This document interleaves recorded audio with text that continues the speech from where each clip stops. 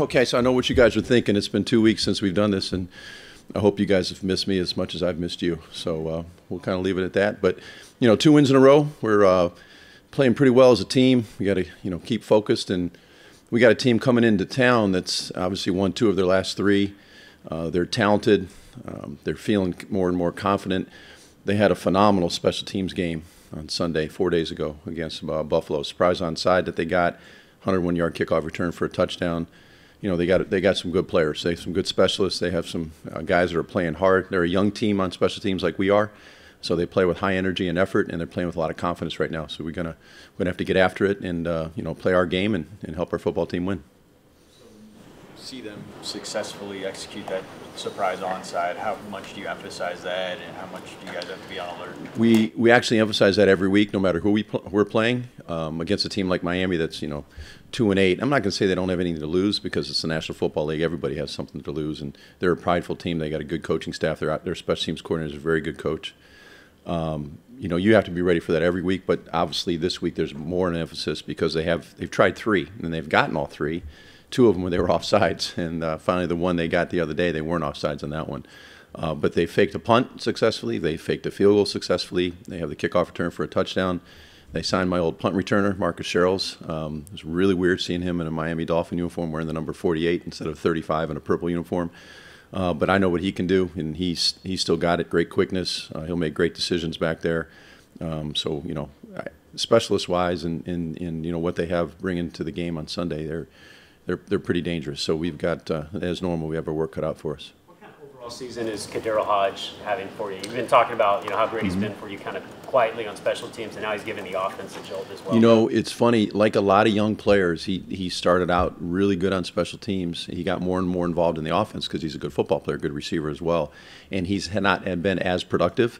So my challenge to him and to other guys like him is when you start playing more offense and defense, but we still need you because he's only playing 12 to 15 plays in offense, so he can still be a 4-core player, phase player. So those guys still have to show up in the special teams phases, and he's a young guy, and he's looking around going, hey man, I got a chance to be a receiver in the NFL too. So I wouldn't say he's lost focus because I think he's a pretty focused kid. Pretty focused young man. So my challenge to him, and again to guys like him that play more on offense and defense, is to keep playing at a high level to help us win games, and he'll do that for us. Has Miami done that all year, or is it only as a last resort, their special team fakes and all? Well, I think when you're struggling as a team, you got to try and find different ways to win, and they pick the right spots. I'm sure their head coach is very much involved in when they do it. And he's got a lot of confidence in their guys. And like I said, the 2 of the surprise onsides that were executed perfectly by Miami that they recovered, but they moved early. They left early, and that's kind of what you have. The guy who's recovering the kick, who's designed to recover the kick, he's the one leaving a little bit early because he wants to make sure he gets there, and that's what it kind of got him a couple times. But the kicker recovered, right? Right, that's the slow roller or middle bunt we call it. They executed that one perfectly. It was a great kick, and kicker did a nice job of grabbing it and going down before he took a shot. Read as a team leader and coordinator on where the mess at the end of the Pittsburgh game left the team mentally, and then what needs to be done to make it something that galvanizes rather than erodes. Freddie's done a great job of having all of us understand, coaches and players, that we got to be 1-0 this week. We have to move on. We won a really hard-fought game. We're excited about Miami coming into town and for the next challenge, and I think we'll become closer as a team because of all the adversity. And it's us against the world, and let's go win this one and continue our season in a positive manner. And like he's been saying the last few weeks, let's just go 1-0 this week, and then worry about the next one when it shows up. But we have a really, really important battle this week, and we got to get after these guys. Question about Gillian. In terms of some of his balls going into the end zone and coming close to being great punts and not quite, is he still at a point where he's inexperienced and the precision it would take to nail those at a certain spot? I'll be honest with you. He had 8 punts the other night, and 7 of them were outstanding. 2 of the ones that were touchbacks, 1 went into the end zone. We need to find that ball, and that's something we emphasize a lot, and we emphasize again this week, especially in practice yesterday. And then the one was a penalty. It was a perfect kick. It died at the 3-yard line, and inexplicably we touched the ball after going out of bounds. And that's something that we pride ourselves on, being a smart situational football team. We talk about it all the time. me talking about it and our players understanding it and being focused on it, being a young team, that's no excuse. You know, they have to execute that. And I can't be on the field for them, obviously, thank goodness. But at the end of the day, they know the rules, they know their job, they know their assignment. And in order to play fast and execute, they have to focus.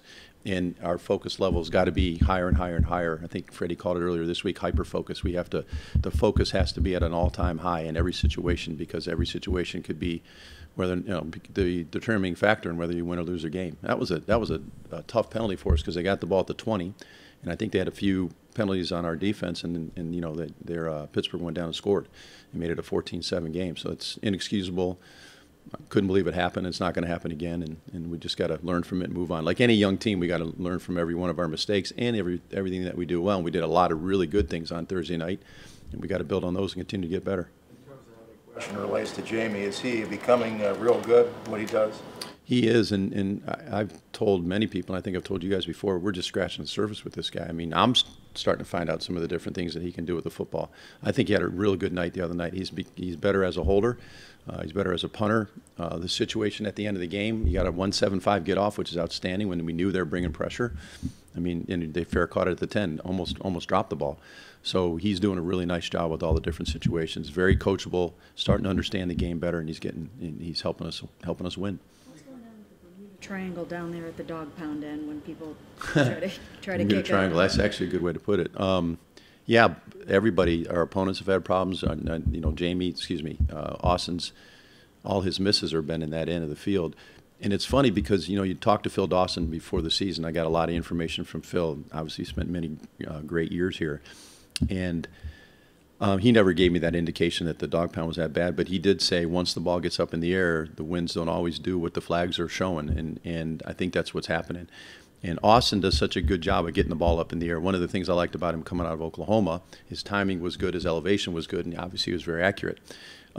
He does get a lot of great elevation, and there's sometimes when he gets up there in those crazy winds, you know, the first kick he pushed right, that he missed the 50-yarder, he get a great hit, drilled it, and it starts going down the middle. All of a sudden, the wind just took it, and it didn't seem like it was that windy. So, you know, we sent him down there again yesterday, like we always do, and he was, I think, 12 for 12 in the dog pound end. It wasn't that windy yesterday, but that gives him confidence going forward. Numbers, do you chart those numbers? They have it like 12 out of 21, all kicks to that end zone. Haven't missed. Both teams. Yeah, it's crazy. It's not field goals. Yeah. To you, yeah, I mean, I just look at what our guys have done. But yeah, all 5 of his misses. I mean, you know, knock on wood, he's made every other kick in every other stadium and the other end. Is there another place in the league that bad as Heinz Field? I think Heinz Field probably. Now I haven't played there or coached there a lot, you know. So I think the one end there is supposed to be pretty bad as well, especially this time of year and on into December. But yeah, that's something we just got to keep working on and sending them down there and getting them confidence, because he's a confident young man and he'll bounce back and he'll do well for us, and he's helped us a lot so far this year and he'll continue to do so. Talking to him before the season, I mean, did he teach you about the Dawson flag on the Southwest, yeah, and how to read it? Like, you know, against the Steelers, again, the tassels on the top of the uprights weren't moving, but that flag was pretty much blowing. You know, blowing. So, you haven't learned how to read that flag yet, or Austin hasn't? I don't think it's how he hasn't learned how to read it. It comes down to not overthinking it, to be honest with you. And you know, Phil just said hit your true ball, hit a true ball, and sometimes you can't really, you know, determine what the winds are going to do or whatever, even guess what they might do. But I think at the end of the day, you just got to practice it. You got to go down there and you got to keep working on it. Pregame is always important, and Austin struggled a little bit in pregame, as their guy did on that end. So we knew it was going to be an issue, and we just got to learn how to kick the right kick at the right time. You mentioned the touchdown that Miami had in their kickoff last week. Yes. He also did another big long one. So what kind of challenge is that for you guys as a whole? And then on the other end, are you still frustrated that you haven't been able to get one giant return yet? To answer the first part, Akeem Grant is an outstanding kickoff returner. I know he's a young guy. You know, Baker Mayfield, I guess, played with him 1 year, Baker's freshman year at Texas Tech. And he told me some things about him yesterday. I mean, he's confident. You can tell the way he runs. Extremely quick. you got to throttle down under control to get him tackled. We talk about tackling with your feet first all the time, and that's kind of our coaching point with him. He can make you miss in a phone booth type thing. He's so quick. But he's also explosive. He can break tackles. He's so strong for a smaller man, and he's got exceptional speed and explosion. So those are the things that make you concerned about him. And the second part of your question, I don't know if frustrating is the right. If I'm frustrated by that, you want to have big plays, and we had one against Seattle, and we really haven't broken a big one since. And then punt return, we haven't really gotten going. We have two young returners that we have to continue to work and continue to gain confidence, and we're going to continue using Dontrell as punt returner and Tavier as our kickoff returner. And Tavier was one block away from a big play on the left return last week. I mean, we're close. We just haven't gotten over the hump yet, and that's what we're looking for. Guys like Tavier, Cadero when he was doing primarily, but what goes into making a guy like a great special teams player? You got to be good enough athlete, fast, strong, tough, smart. We need to play a little bit smarter, obviously. I think the guys that really want to be good special teams players are the ones that are the best special teams players. And the example I used from 2 weeks ago is Lorenzo Alexander. Here's a 14-year veteran who made his name, made his mark on special teams, went to the Pro Bowl for, I believe, Arizona as a special teams player, then becomes a starter at linebacker and doesn't want to come off the field. There's something about that young man that makes him special in terms of being a core contributor on special teams and an outstanding linebacker. He comes to mind. I've coached several guys like that who have either been really good returners and a really good gunner, like Cordero Patterson. Great receiver in Percy Harvin, who's also a great kickoff returner. Marcus Sherrills, who's a role player for us in Minnesota, who's now obviously in Miami, who's a great punt returner and played on the other three phases, was the best gunner we had year in and year out. So those guys had something special, that their mind, they want to, their heart, they have a passion for the game, and those are the type of guys that make great core contributors on teams. Another question about the end of the Pittsburgh game and all the mess there. How jarring was that to you, and what's your sense on how that kind of rolled through the coaching staff? I think you guys have covered that enough last couple of weeks, or last week. Honestly, I don't want to go there. I'm focused on the Miami Dolphins. We've been tasked to focus on the Miami Dolphins, and that's what we're going to do. We won a game. It's a hard-fought game, and I'm excited about this weekend. From the standpoint, like Mayfield yesterday, everybody's wondering how the team's going to respond. When Mayfield was asked yesterday, he said, we'll find out Sunday, and it sounded like he truly was curious. I would agree 100% with Baker. We will find out Sunday. We know that recovering onside kicks is really hard at the end of games now because of the rules. Mm-hmm. Is it harder on a surprise effort because of the rules, or is it the same as it used to be? I think the surprise part is probably even harder to get those because you got 8 guys in the setup zone, and it's how you deploy them, how you set those guys up, and we're going to have to change what we do a little bit based on what Miami does to take that away. Because I'll be honest with you, you don't want them to kick it. There's an opportunity for them to recover it if they do kick it.